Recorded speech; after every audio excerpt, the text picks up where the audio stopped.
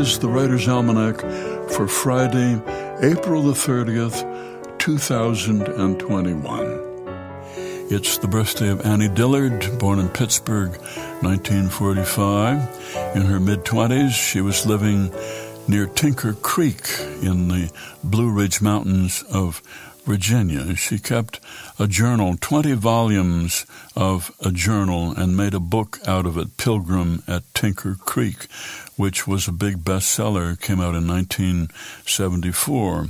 Wrote a memoir about growing up in Pittsburgh called An American Childhood.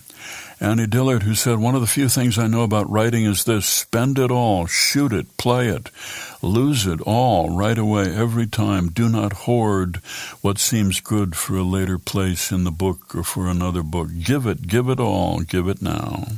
Anything you do not give freely and abundantly becomes lost to you. You open your safe and you find ashes." It's the birthday of Alice B. Toklas, born in San Francisco, 1877. She was a gifted pianist. She went off to Paris, where she met Gertrude Stein in 1907. Stein hired Toklas as her secretary. They fell in love. They moved in together in 1910, and they lived together until Gertrude Stein's death in 1946.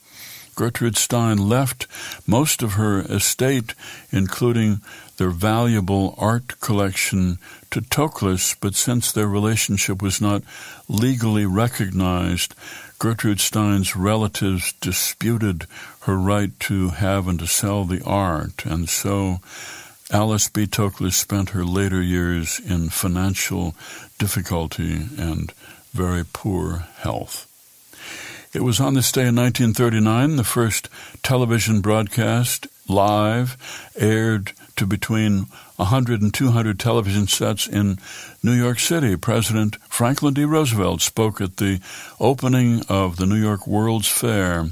Around 1,000 people were watching at home, it was estimated. It was carried on the NBC network, which began regular programming thereafter, although mass-produced televisions did not enter the market until about 7 years later.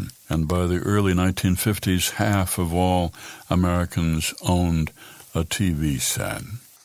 It's the birthday of the poet John Crow Ransom, born Pulaski, Tennessee, 1888. He was part of the Fugitives, a group of Southern writers that included Robert Penn Warren, Alan Tate. He was the founder of the Kenyon Review, and he was one of the first people, John Crow Ransom, to argue that American schools should be teaching American literature, not just British and European, and that students should be reading modern poetry and not only the classics.